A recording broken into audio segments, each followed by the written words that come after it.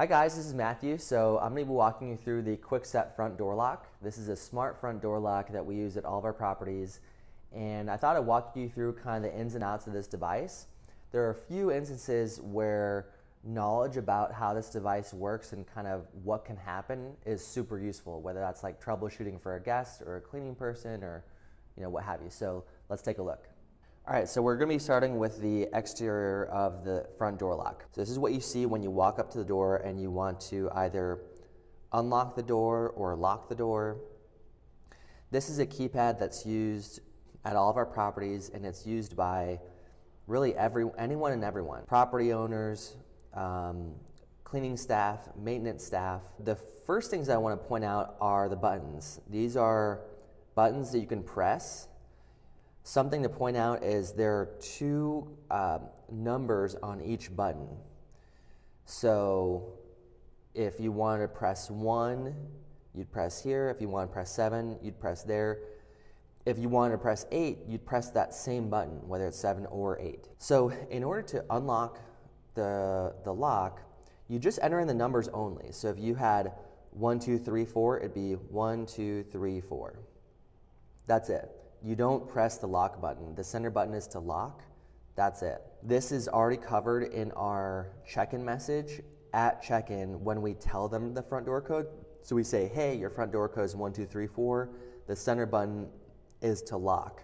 You don't need to press the center button in order to unlock the lock. Something else to point out here is the key entry. There actually is there are 2 keys to every one of these locks. And so what happens is we will have a lock box on, let's say for whatever reason, it could be that the batteries are completely dead or somehow the lock just isn't opening, but that really just doesn't happen. It's 99% due to user error. Probably 95% due to user error, 5% is actual battery, 0% is the lock doesn't work anymore. It just doesn't happen. But if there were to be a situation where a guest or someone else literally just could not get in, we have a lock box outside every property that takes a code, and inside there is a key to this lock. So they can insert that here and still get in. So there's still a manual way to get in. And we can provide that to guests, to property owners, to cleaning staff, what have you. So let's take a look at how this works in practice. So currently the door is locked. You can see I can't open it, right? It's in lock position. I have a front door code. My front door code is 1437. So let's enter that code in here to show you how it works. So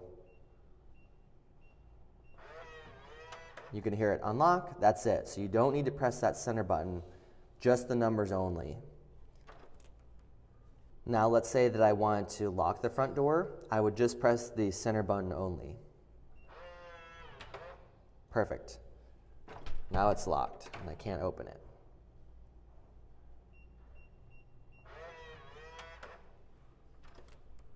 Okay, now we're going to talk about the back side of the lock. So this is the back side. There are a couple things going on here. So one is this lever. This is actually a manual lever to lock and unlock the door. So it doesn't really need to be explained to guests or anyone else, but when they get inside, they lock the door by turning the lever. So I'm going to do that now. Turn the lever, you can see it went over there, and now the door is locked. Okay, perfect. Second thing is this light. This is a light that shows the health of the battery, and it really only comes on when you use the lock. Every once in a while, once every 5 minutes or hour or so, it may show, but the real way for it that it comes on is when using the lock. So there are really just 2 colors that you need to know. There's green, right, which is, hey, the batteries are good, we're good, the locks, the batteries are full. Another color that you might see is red. Red means the batteries are low, they might be almost dead, or they could be dead. And so when we use the lock, oop, you just saw it was green, right? See that? It just flashed. Every once in a while it'll flash on its own. Oop, there it goes again. So it's not a surefire thing that you'll see this light when you use the lock or open the door or what have you, but it does tend to show more often when the lock is getting used, when it was recently used or just locked, just unlocked, so on and so forth. The reason, so why is this important? It's because sometimes we'll get guests that accuse the front door lock of, oh, it's out of batteries, it's low on batteries, it's not working anymore because the batteries are out. This light will tell you whether or not that's really the case. So if it's yellow or orange, definitely it's still working but needs to be swapped out with fresh batteries. If it's red, it definitely needs to be swapped out. If it's red, it doesn't necessarily mean that the lock does not work and will not work. It just means the batteries are definitely low. Another thing to know is this cover. So this cover just slips off the top.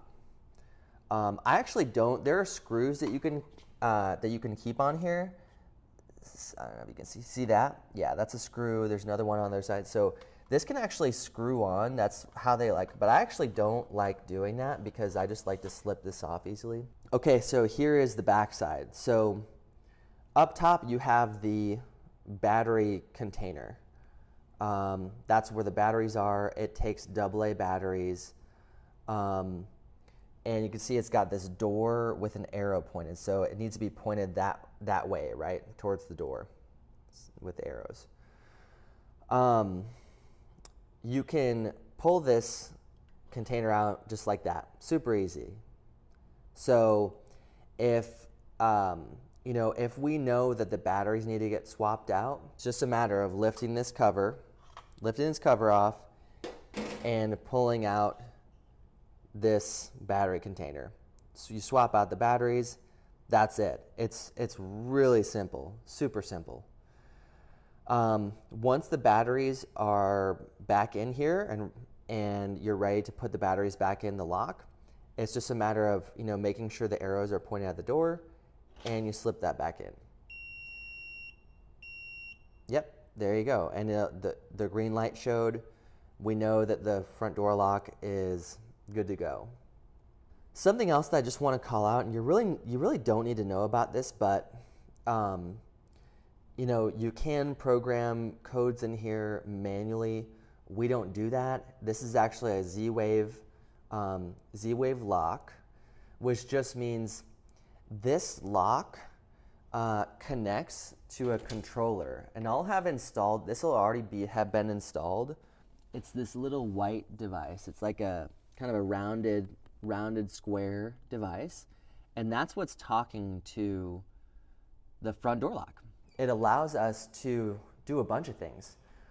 We get notifications we can set notifications for when any front door lock is used. So we know, oh, okay, the property owner just unlocked the door. Oh, that maintenance staff that we scheduled, oh, they're finally here. So we get all those notifications. We also get notifications set up to notify us if the guest is unlocking or locking the door like super duper late at night. Let's say they're coming and going at 2:30 in the morning or 3:30 in the morning. That's a suggestion that they may be behaving inappropriately. It doesn't mean that they're behaving inappropriately, but we definitely need to check that out to make sure they're not. And if they are, then we need to talk to them to make sure they don't do that the next night. Another thing is this allows us to manually open this lock from the phone. So if a guest was to be unable to get in, we could actually manually unlock it for them. We can also check from the phone whether the lock really is locked or unlocked. So only myself has all these permissions, but it's today, and I might actually change that. But it's just something to know about these locks. Okay, so now that we've covered the device itself, I'm going to talk a little bit about what actually happens. Things that happen during the stay, things that happen, when a cleaner is trying to get in or what have you. I would say the biggest sort of issue that we deal with is, the front door lock my code isn't working. I'm not able to get in. It's locked. It could be like, hey, my code isn't working. I'm not able to get in. The lock doesn't work. So the first thing to do is get them to unpack that, right? The first thing is to say, I'm so sorry about that. What happens when you enter your code? Question mark, right? And then second question is, are you pressing the lock button after entering your code? You only need to enter in the numbers of the code. We've actually had even property owners be confused about that. Entering the code and pressing lock right away and then going, hey, the lock isn't opening. What's going on? What's happening is they've unlocked it by the code and then they're pressing lock right away. So they're locking themselves. But it could be more than that. So the second thing is the batteries may be low. It's possible. I'd say it's unlikely. Why? Because I've actually set up to get notifications about the battery, so it notifies me if the batteries are less than 50% in the first place. So it would be unusual for that not to get triggered before it gets so low that it doesn't even work. So that's actually uncommon. So I want you to think about, try to get that out of your mind. Like, don't just assume, of course the batteries are low, the batteries are out. Probably not. If they say, yeah, I've entered the code and nothing happens. So what you want to do next is try to get them to tell you, okay, like, does each button make a noise when you press the button? You notice on here, like when I was pressing the buttons, each button, it goes beep. Every time a button is pressed, it should make a noise on the lock. If it's not making a noise, then that definitely suggests that the battery is dead. If it's making no noise, whether it's pressing a number or the lock button. But what I want you to have them do first is, okay, hey, try this. Press the lock button first. So let's make sure it's in the locked position. Give it a moment, give it a couple moments, then enter your code. And that actually works often because for a couple of reasons. One is the lock, like the little lever, may have gotten stuck, or it may have kind of gotten stuck in an intermediary position, and that would get it back to all the way locked, which would then be ready to get unlocked. The second reason that may be effective is that what may have been happening is they may be entering the code in so many times so quickly, like entering it once, it's not like then entering it right away again, trying to get in, waiting, pressing lock and then waiting a couple moments gives the lock some time to kind of reset and be ready for a code. So that would be the next thing to do, which is like, hey, okay, I understand when you enter your code, you wouldn't actually say all of this, but you say, hey, all right, please try this. Press the lock button first, wait a few moments, then enter your code and tell me what happens. The next thing that I want you to be doing actually from the beginning is getting on the camera as well, which is like go to the Ring app, go to the Blink app, and like verify. So like what will have happened is like we'll be getting a message. They may have already gotten in by the time that you're starting to respond.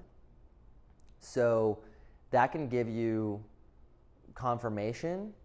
Also, what you can do through these cameras is you can speak. You can talk to them, right? You can tell them, hey, okay, let's wait a second. What happens when you press a button? Does it make a sound? Right? Okay, it is making a sound, but the lock isn't opening. Got it. Okay, what I want you to do is press lock first, that center button. So just press the center button, wait a few moments, then enter your code. And enter the number only, right? Enter your code only. Don't press lock, just enter the number only. So you can troubleshoot with them right there over the camera.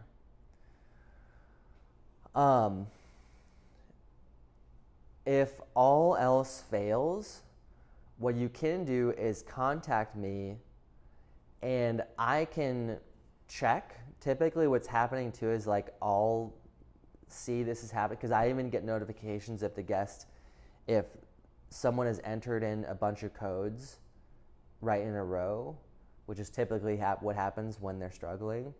I'll see that, and what I can do is I can go on to basically the controller app, like what controls this lock, and I can see what status the lock is in, whether it's locked, whether it's unlocked, whether it's connected, disconnected, what have you. So I can verify what's going on with the lock. I can see what the battery percentage is. I can also manually lock or unlock it. So like this just came up the other day where the guest was saying, oh my gosh, the code doesn't work, the front door isn't opening. What happened is I got on and I manually locked it, and then I manually unlocked it from my phone, and boom, they were in. And they've actually been using that same code since. So I assume what the problem was the lock somehow got stuck, like in between, and wasn't unlocking because it wasn't quite in a locked state when they're entering the code. But it wasn't the code, it wasn't the lock, it wasn't the battery. And they were thinking that, oh, it's the battery, it doesn't work. It takes some skill to stop what you're doing and just move through this process. The very last resort is to give them the lockbox canned response or saved reply, essentially, which is like for every property there's a lockbox. I'll show you what this is actually. So that's one of these. I install one of these outside every property. Why? Because it takes a code, and we can contain a front door key in here. That way, like no matter what, that person can still get inside at that time, no matter what, right? No matter what. So we don't give this out like quickly or easily. It's really the last resort. But it is there in case nothing else has worked. So that's a lot of info. I hope this, I hope this has been helpful, but I want you guys to really understand how this lock works. I've chosen this lock because it is the most reliable, best user interface that I could find that was internet connected. I've tried other locks, didn't like them as much as this one. I would definitely prefer for every number to be a different button. Also, this whole like lock, unlock button,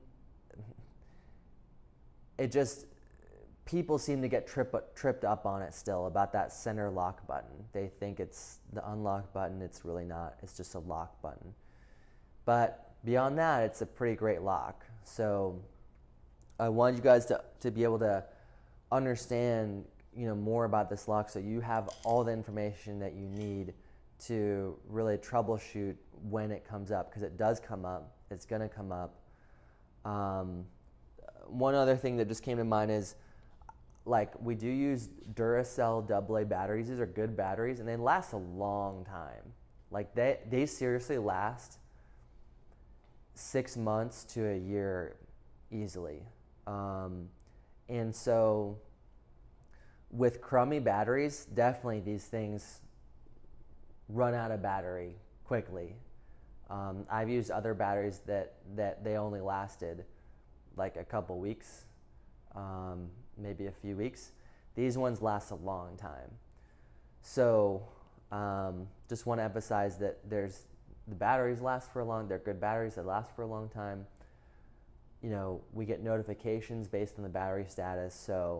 And all of these things are, what happens and what to do if the guest or someone else can't get in.